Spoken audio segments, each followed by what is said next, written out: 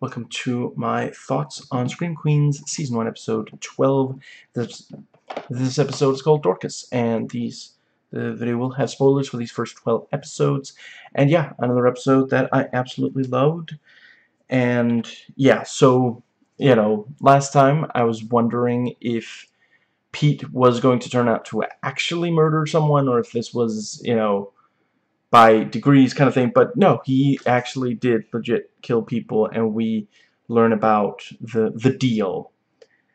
So he spotted Boone after Boone killed the security guard. I really appreciate this episode clearing up some of, there's at least 3 killers, and it's like, okay, but who killed who? We know a lot of the people who have died. But yeah, also I don't think I noted to say this in my notes. Great kills in this episode. Also, the explosion. Obviously, some CG there couldn't really be helped, but it is a really epic way to kill off the guy.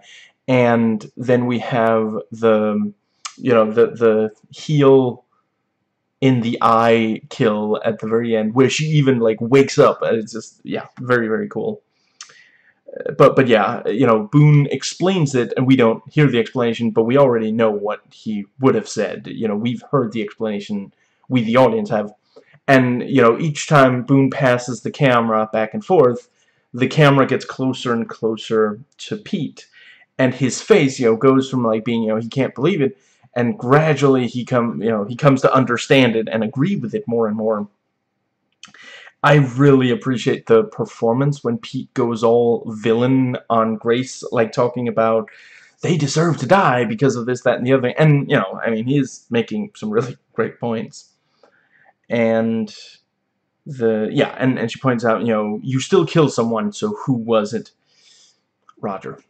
Or Dodger. I always get them mixed up, and he's explaining how, well, I mean, Roger was really terrible to Dodger. He ripped off his nipple when they were still in the utero, just, wow, the uterus. And, let's see, yeah, and, he says, I'm not going to hurt you, I just want to tell you everything, and it was Roger or me. And on the way back from Mandy, Pete McConaughey's Nietzsche. I love this show so much. Nietzsche once said, there's your way, and there's my way, and the right way, well, it just absolutely love it. And, you're seriously quoting Nietzsche? Pete, you're already a murderer. You don't have to also be a douche. And that is true. Like, don't quote Nietzsche. Like, seriously, unless you're like, if you're like in a game where like you have to, someone's trying to make you guess a Nietzsche quote, that's like the one situation where quoting Nietzsche does not make you a just raging douche. So yeah. And let's see, yeah, so we it was Pete who killed Boone, for Gigi, and we get the thing with, the psychotic George Clooney to their Ocean's 11, which is a wonderful way to put that. And yeah, he fired a crossbow into Chanel, which I feel like 99% of all people would do that if they were given the chance. And he explains, the cop, that was in self-defense. And yeah, we get some detail of, her humiliating, of Chanel humiliating Pete. And, he says, what self-respecting guy wouldn't try to get revenge? And that's, it's such a damning quote. And sadly, it is true of a lot of men. And I do really appreciate it. I'm always down for a reference to Clan of the Cave Bear. Wow, that's, yeah, and they did a good job. Like, his makeup does legitimately look like, I gotta admit, like, there were a few seconds where I was like, are we doing this? We're actually, like, I know this is a super offensive show, but that's still like, but they're technically referencing a white person playing an indigenous person, so I guess that makes it better. Like, I really appreciate how they think of ways, because that's the thing. Like, if you try to like confront hold on, his name, if you tried to confront Ryan Murphy, you know, how could you have a white guy like in makeup to look like an indigenous person? He'd probably be like, don't you mean made up to look like another white person? You know, so just, yeah. And it was very, very funny. Like, he you know, rolling around and doing the grunting, and yeah. I mean, in reality, wasn't it way more messed up when Daryl Hannah did that? You know, it's like, you couldn't have found one indigenous person to play this role. That's, yeah. And let's see. Yeah, and you know, if you leave now, you'll never know who the other killer is. You know, that's like, just ready. You're ready to leave, and suddenly they drop, you know, I know the identity of a serial killer, and it's like, okay, fine, I'll stay. Just, and yeah, it's one of your sisters. And I really love the montage of Pete going all Dexter Morgan collecting DNA, and like, it's very easy to get DNA from Abigail Breslin because she sticks wads of gum under the table, like, as a matter of course. So just, yeah, you know, grab the, and she's yelling at, you know, no, I don't want your supervisor. I want to talk to the president of Tinder. Your app is clearly broken. Nobody is swiping, you know, on my profile. And it's like, oh, I have some terrible news for you. And yeah, so, you know, Pete, Pete was just about to say who the killer was, and then the real killer, you know, the killer busts in as, you know, in the full Red Devil costume. So it's like, you know, yeah, now we know it's narrowed down to, it has to be one of the sisters, but which one? And the Red Devil chooses to only, actually, hold on, do we see Grace? Yeah, we see Grayson later in the episode. Yeah, so only knocking out. And I really, the missive is indeed epic. Like, she wasn't, you know, don't make promises you can't keep. Chanel #1 did not promise anything she could not deliver. Holy crap. And I really appreciate, I know it's not the only thing that's done it, but the text showing up on, like, for a while it's walls, but it's also some other surfaces, and then we get the, you know, and yeah, we see that, you know, she's being hated, and, you know, instead of Kappa Kappa Tau, it's Crappy Crappy Cow, which, that's a, yeah. And, you know, at first it's like, well, who leaked it? Which, you know, let's be honest, like, it could have been any one of them. There's definitely some animosity between Chanel #1 and the other sisters, but no, she sent it to all contacts, which is also why there's the thing, you know, on the news, there's also, you know, is Obama, as, you know, wow, that's, and it is the kind of thing where, like, I think they actually may have even mentioned that, you know, she supported Obama, she was, you know, which is, like, it's damning, but it's very true. There were a number of hateful white people who did support him, you know, so let's see. And yeah, the you know, really love, you know, she walks up to the TV, and we get all the, you know, and it cuts, and then everyone is behind her and starts, you know, shaming her, and she's like, shaming is great. It is one of the great American institutions. I love it. I helped invent it. But not when it's of me. And it's such a perfect, because that's conservatism in a nutshell. I like when bad things happen, but not to me. You know, and just, yeah, I love this show so much. And yeah, and she's, you know, completely spiraling. She ordered a snake so she can, you know, go out like Cleopatra. Chanel, this isn't an asp. This is a garter snake. No, but look at its markings. That's a sweater. And the thing, you know, words hurt. So, you know, maybe from now on, you can't just say the first hurtful thing that pops into your head. It's going to be so difficult. And yeah, you know, the Red Devil busts in. I really love the fact that, you know, at first, runs in with a sort of weapon and, you know, gets knocked out of his hand. It's like, okay, and grabs the first, and it's like, I mean, I guess if you had to, I guess you can use that, but that's not really much of a, and, you know, yeah, all of the Chanels gather together, you know, and you know, out comes the I'm going to explode.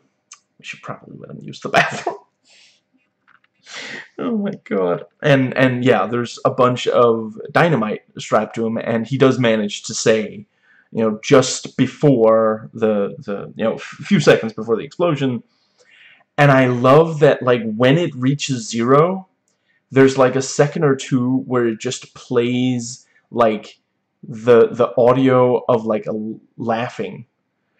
For like for that second or two, I was like, oh, so it's just oh no, never mind. He blew up and there's blood everywhere. It just, yeah, I really appreciate that. I can't believe the pizza guy just blew up in front of us. I know. I also was there. Okay, can we just move on? She keeps wanting me to relive it. Could you not make it about yourself for just 1 second? And she's gonna go on an apology tour. She's got the ukulele ready and everything. And yeah, you know, there was someone with a veil saying, "Dork, dork, dork." So what? Everyone on this campus is, other than me, is a dork. But yeah, it must be Dorcas, and Wes and Grace are talking about, you know, oh, so did you you know, okay, oh, that's such a relief. Okay. And then she starts talking about, oh, you know, I really wanted to to be anywhere else right now. Maybe if I think hard enough, maybe I have psychic powers. If I think hard enough, I can make her stop talking about how much she wanted to have sex. Nope, not working. And the you know, his relief at being told no, they didn't have sex does not last long. Invasion of the Dadbot Snatchers. I love that reference. That's so good. And yeah, I really love Wes's plans. Like, they are just holy crap. When he really wants something, there's really nothing he won't do. And you know, the you're gonna have to make the playlist of your life. I really love, like, if this were like a D&D, that would be like the thing that he, you know, his most important, most effective skill of all of it. Just, yeah. And let's see, yeah, so, you know, Dean Munch comes home and there's all these lights and, like, I want to say rose petals, and you know, she walks in and he's lying there, and just, yeah, I don't want to miss a thing. Love that reference. Just, yeah.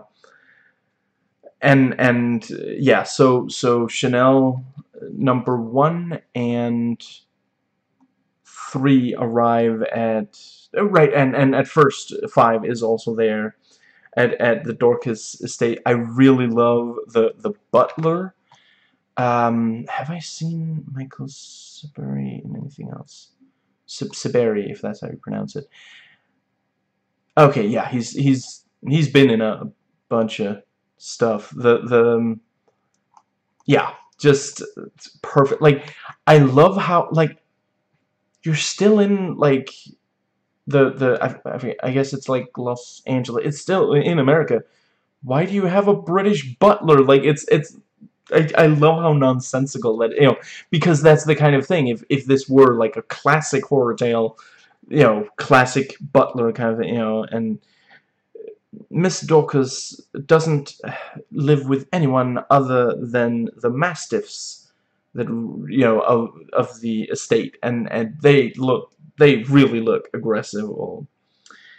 And yeah, and we see Hester stealing a bunch of Chanel #1's stuff, and I really love, so yeah, Grace and Zayday, who are both still convinced that the other can't possibly be the killer. They're like going through the files, and there's a college course on domestic terrorism, and it's like, honestly, I would not be surprised at this, but I mean, I guess the one thing I would say is it's not usually like upper class. Like, that's the one thing that upper class conservatives don't do that's awful, is domestic terrorism.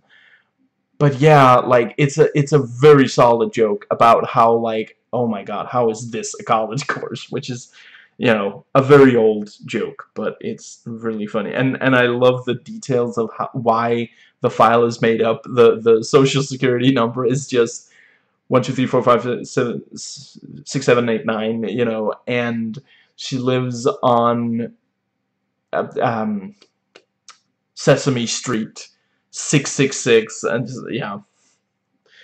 And then Chanel #5 leaves because there's someone swiped on her Tinder profile. Swipe left. I don't use Tinder. I forget which. Is it swiping left or right? That's, anyway. As long as you don't have it on your computer, that's going to be especially ridiculous. But anyway, yeah, if you get it, you get it. Yeah, there's a, Chanel #1, unusually supportive, especially of Chanel #5. She's talking about all the, like, oh, I'm gonna contact the Pope because this is proof of God's existence in our world, and just, wow. And yeah, so we see the couple post-coital, and Wes is exhausted, which I really appreciate this detail of, like, it's a cliche, it's a stereotype, and I'm sure it's not true for everyone, but there is this thing about how, women of the age of 40 or past that age are, they've reached their sexual peak. Where yeah, at age 40, women reach their sexual peak. A lot of men reach it at 30 seconds. And just, I really appreciate how it's a consistent joke. Like, every guy that she's had sex with, that we've been told on the show that she's had sex with, it was apparently amazing. Like, nobody, no notes, there's not a single complaint. And I really love when he describes them having sex, like, oh my gosh, why is she screaming so loud? They might call, the neighbors are going to call the cops. Why am I screaming so loud? They're definitely going to call the cops. Let's see, and yeah, and then, Munch talks about getting rid of Grace, and yeah, and we see Melanie Dorcas, Brian Howie again, such a solid performance, and she's got like this wall of TVs, and one of them is showing Chanel #1. She heard that Chanel #1 did this missive to end all missives, and they start, Chanel #1 and 3 argue over, does she look like Jason Voorhees? I mean, Jason wasn't. No, no, like with the toxic waste. You know, what is that? The only, you know, Friday the 13th you've seen? No, she looks like more like Freddy Krueger. I'm right here. Toxic Avenger. That's who I was thinking of. And you know yeah. So the time has come for the apology. And no, she's not going to apologize. She never apologizes. She's going to try to stab her to death with scissors. And, you know, eventually it becomes clear, no, she can't be the killer. So sorry. Just, wow. And I really love that, like, the reason that Chanel #1 is certain that Melanie is the killer is because she traveled, you know, from Alaska back to, you know, yeah, America 1 week before the killing started. So, I mean, if she was present, she was definitely the killer, which is just, again, like, Chanel #1, such a great, like, they really, such great satire of conservatives. It's like, well, if someone I don't like was present when something bad happened, it was their fault. Just, yeah, and I like the detail that, you know, yeah, for a while she lived in Alaska, and then my parents, you know, informed me that they didn't think it was healthy, so they had me transferred back to this mansion, where 3 generations of my family have gone insane. Which, like, if you're counting, you know, okay, so you know, the Dorcas estate is where 3 generations of her family have lost their minds. The Radwell estate is haunted because a girl showed up uninvited and killed herself, and is now haunting. But, you know, it's such a great, because these are, like, you know, there's so many horror stories where there is, like, oh, this was the estate where they lost their minds, you know, or this was where, you know, this person killed herself and now it's haunted, and this kind of thing. It's not always suicide, but someone died here, now it's haunted. That's a very common horror trope. And yeah, and you know, no, Hester is the killer, and they all grab weapons, which I quite like. And Chanel #1 still says that #5 has vaginal. I don't need to see him running out of here with his index finger cut off. You know, because your vag has teeth. And, you know, she's like, no, it's a fake profile. Look, that's just the guy from Nickelback, and you know, they took it from a magazine. So you would have been happy with the guy from Nickelback? He's 60 and Canadian. You know, it's like, honestly, the idea that someone, you know, that Nickelback would make an appearance, that is definitely the scariest thing that's happened on this show so far. And yeah, we see, you know, Hester, and she's been, like, stabbed in the eyeball with the heel of a shoe.